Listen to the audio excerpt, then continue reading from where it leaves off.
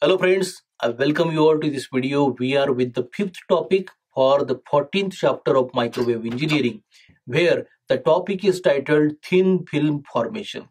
In this chapter, we are dealing to understand the monolithic microwave integrated circuits. Those can be operative at the microwave signal frequency. After introduction to this technology, we have understood what are the types of the materials with which next the fabrication steps are also introduced so that the device can be generated to operate at the microwave signal here. Now let us see a step into it that details the thin film formation in this video.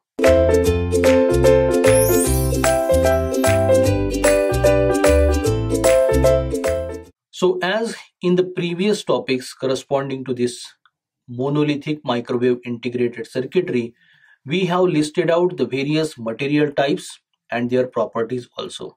So very first of all, out of those materials, here we are going to discuss about the resistive type of the thin film formation here.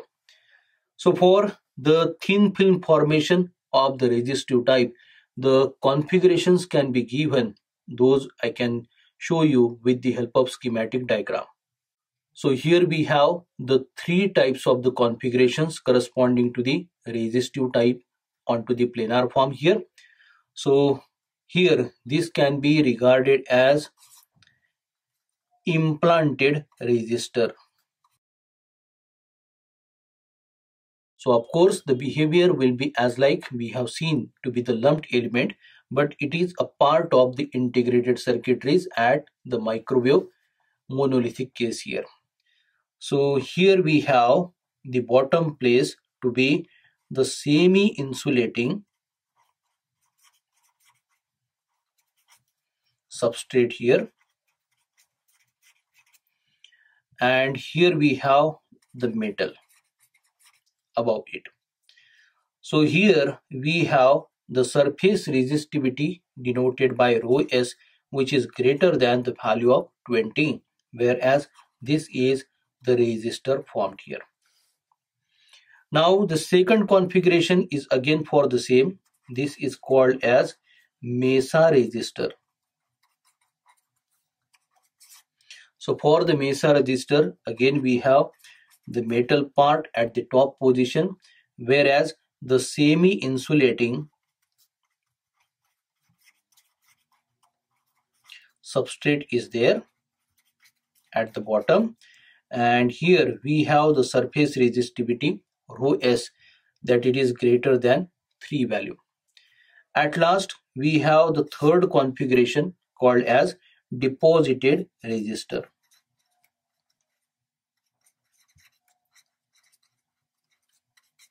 And for the deposited resistor, again we have the semi-insulating substrate material. This is the metal, and here the rho s value ranges in between the 3 and that of 100 here. So this is the resistor here. So these are the three configurations we have for the thin film formation into the planar form for resistive type. Now the resistance value for such a planar configuration of any of the type can be denoted by capital R in terms of small l in multiplication to rho s divided by W in multiplication to T. So the measurement of resistance will be in terms of ohms. So I outline this particular formulation, which will be very much helpful in solving the problems based upon it. So here we describe L to be length of the resistive film, whereas W is width of the resistive film. Next to that, rho S, it can be called as the sheet resistivity.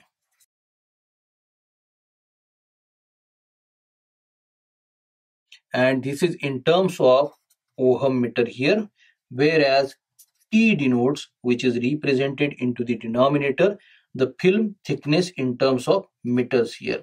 So I just mentioned here thickness. Now this is the generalized diagram with respect to the thin film resistor here. So we represent here T as a parameter of the thickness here. So this is the low resistivity material,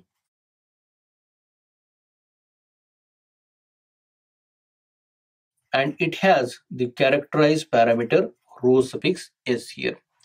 Whereas the dimensional length can be denoted as L here, the width W can be denoted at this place, whereas these two forms the contacts of this resistor, and this is the basic resistive material here.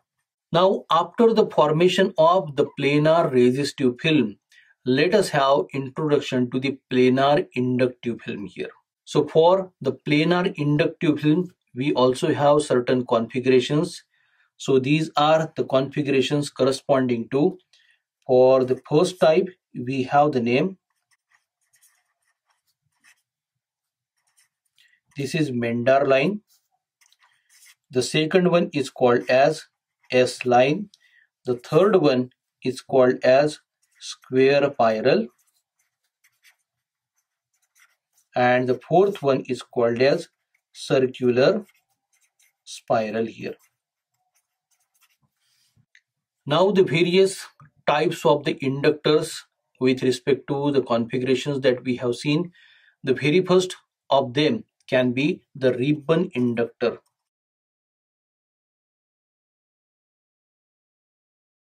And for the ribbon inductor, the inductance value that we usually denote by L is computed as 5.08 in multiplication to 10 raised to the power minus 3 times L in the square bracket, which is in multiplication.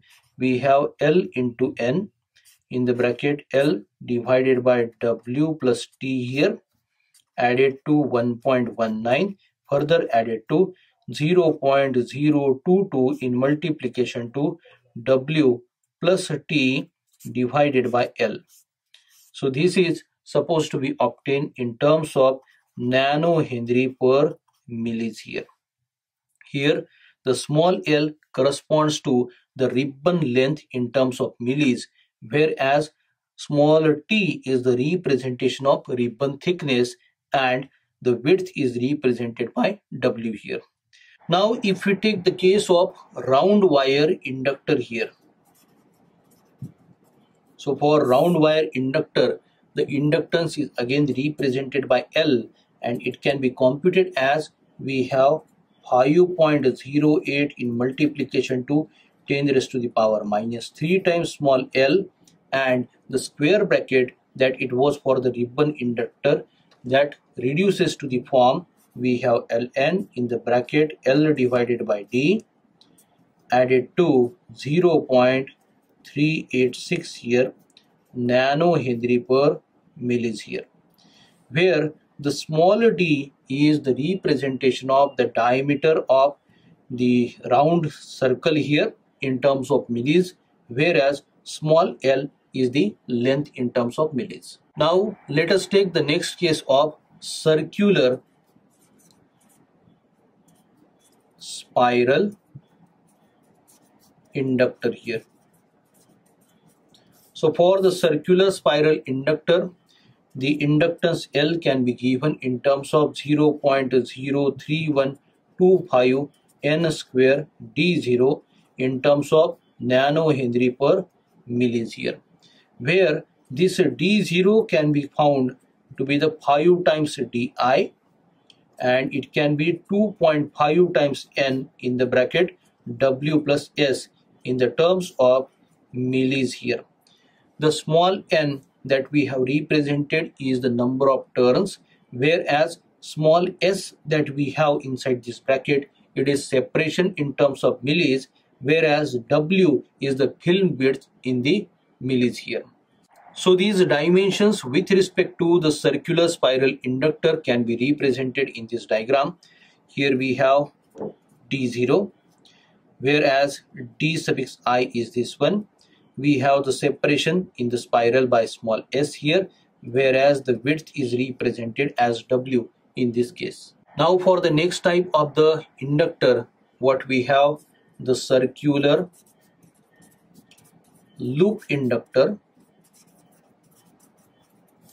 we can represent the inductance value capital L computed as 5.08 into 10 raised to the power minus 3 times small l in multiplication to the square bracket that has ln of t divided by w plus t minus 1.76 here in terms of nanohenry per millis here.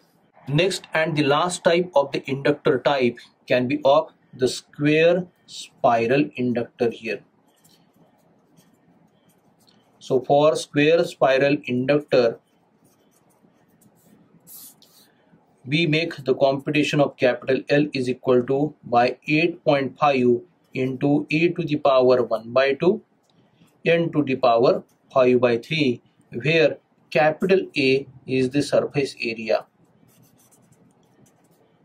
So the surface area, if it is in terms of centimeter square, and small n is the number of turns, so that time the inductance value is supposed to be obtained in terms of nanohenries here. So these formulae will be very helpful for determination of the values for inductances at the specified inductor types here. Now let us have discussion with respect to the planar capacitor films here. So in this diagram we have the representation of metal to oxide to metal type of the capacitor here. So for metal oxide metal capacitor type, we have the representation of the substrate here,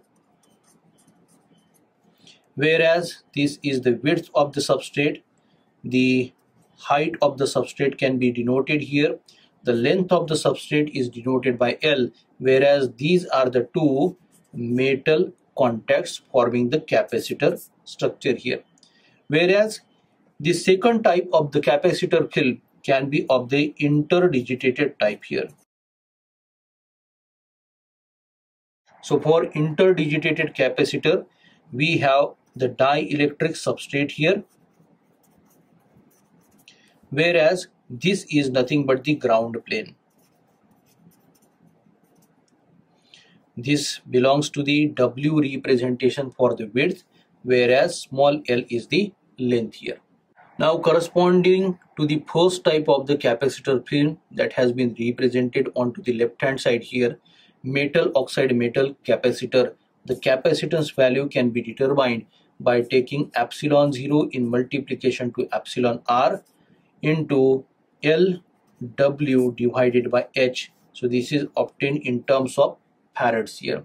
Epsilon 0 is permittivity of the free space or air, 8.854 into 10 raised to the power minus 12 farads per meter it is there. This is the relative value, this is the metal length, this is the metal width, and this is the height of the dielectric material.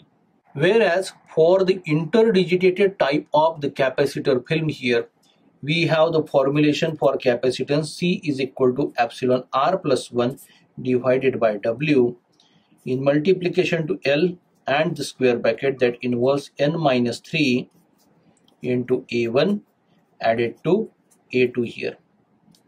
The square bracket is completed and the value of capacitance is obtained into the form picofarad per centimeter here, where capital N is the number of the fingers that we can see into the schematic diagram, whereas capital A1 holds the value 0.089 picofarad per centimeter, that is the contribution of the interior finger for the condition H greater than W here.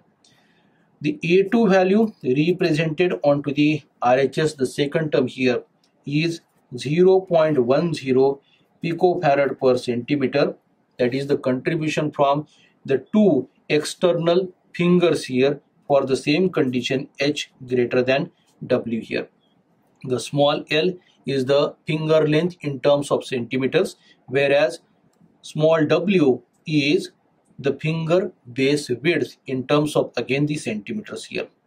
So these are the different types of the thin film formed for the resistive inductive, and that of the capacitive type. The corresponding formulations for the resistance value, the inductance value, and the capacitive value are given in this particular video. So we shall be using these particular formulations to have calculations to be made in the next 3 subsequent topics, practicing the problems over it. So I hope you shall be subscribing to Ekeeda channel for getting such more information for the subject microwave engineering. Thank you.